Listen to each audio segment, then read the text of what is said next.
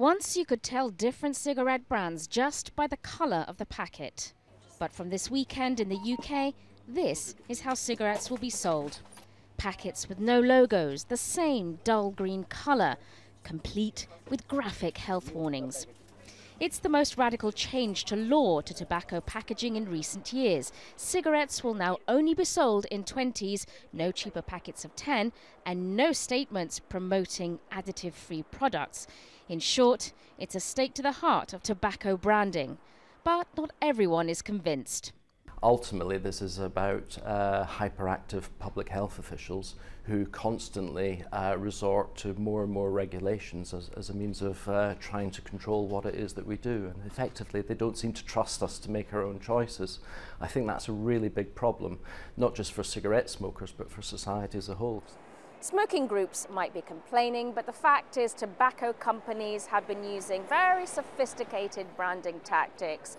While they've had to point out the health risks, they've also promoted cigarettes as tools of sophisticated nonconformism.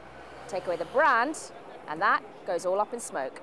Anti-tobacco activists are adamant that the key is getting to younger people before the tobacco companies do. When they implemented plain packaging in Australia, what they found is smokers display their pack much less frequently after, when plain packaging was introduced. And this tells you a lot about how important branding is. And so for the tobacco industry, this is a big worry. We're now a dark market in the UK. But for dedicated smokers, it makes little difference. It does make a lot of difference to me personally. Just because it's a habit, I'd already do it anyway, so I don't think that packaging would really change that. No, I don't smoke that much, whereas some people may smoke 40 a day.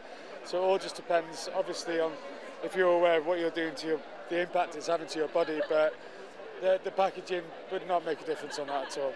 So far, health authorities are convinced that it is working. France was the latest country to adopt plain packaging this year. And combined with heavier taxation on tobacco, it may be a habit that's less attractive to pick up in the first place. Sonia Gallego, Jazeera, London.